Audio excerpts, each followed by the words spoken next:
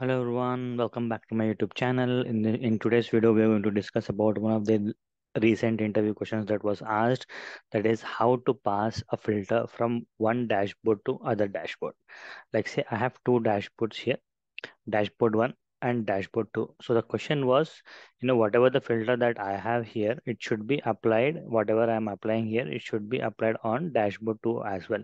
Like you say, I have a region filter which is on dashboard 1, and here my dashboard is based on sales value. Okay, so like say I'm selecting from here, so east and south, click on apply. So if I do that, this dashboard is perfectly working with respect to this filters whatever I've chosen, but my dashboard 2 should also take up that values. Now if I see here same filters here also it is working. So what we need to do, if you know the answer you can comment in the comment section. Let us see how many of us will know the answer. So it is answer is very straightforward and very simple. I'm just unhiding all of that. So I've created three sheets. Okay, whatever the sheets that you need on the dashboard that you have created. So you from any sheet you take, you are putting the filter and that you are using it across. Okay, now the challenge is how to bring this filter onto your next dashboard. Okay, so once you apply your filter, okay, on all the sheets in dashboard 1, okay, so you will be creating your dashboard here. Now you can select any of the fields here, click on that, go to filters, and when you select that region filter, that filter will be coming on to this dashboard.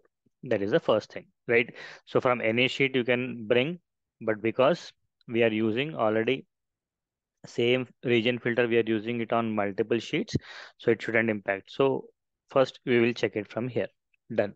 Okay, so it is working according to what we need, so we are able to apply filter to this dashboard at least. So here it is done. Now we want to pass this filter to the next dashboard. Okay, so in next dashboard it need not be same dashboard, it can be anything different. We might only want a region filter to be applied, or we might want only something, very specific filter or dimension that we want to use.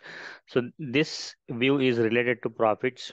I have just created a line chart again, and maybe a map, and maybe again a technology wise profits. Okay, so this is specific to profits here, whereas my first dashboard is specific to sales. My dashboard T2 is for profits.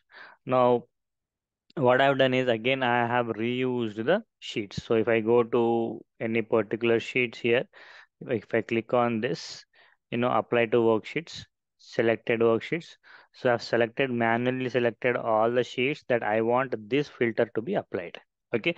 Now what happened in dashboard 1 when we went, we have selected any particular sheet, used filters option, and we have used that on the dashboard. Same option I tried it in this, went to dashboard, selected this filters, selected the region. Here also I got, but you know, same here, whatever the field is there, here also we are reusing technically. So you can simply use this option. And now if I have selected central, east and south, okay, or just to avoid only south, I'll select that is from dashboard to click on apply.